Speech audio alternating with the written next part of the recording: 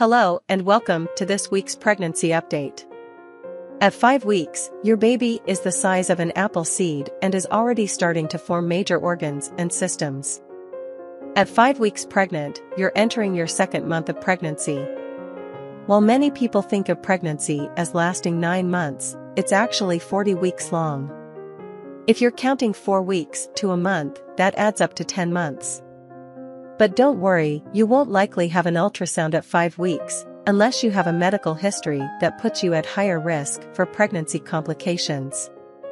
Instead, you'll just have to wait until your first prenatal visit around week 8 or 9 to see your baby's tiny fluttering heartbeat on the ultrasound screen. As for pregnancy symptoms at 5 weeks, you may experience sore breasts, morning sickness, fatigue, frequent urination, and cramping. These are all normal and should subside as your pregnancy progresses.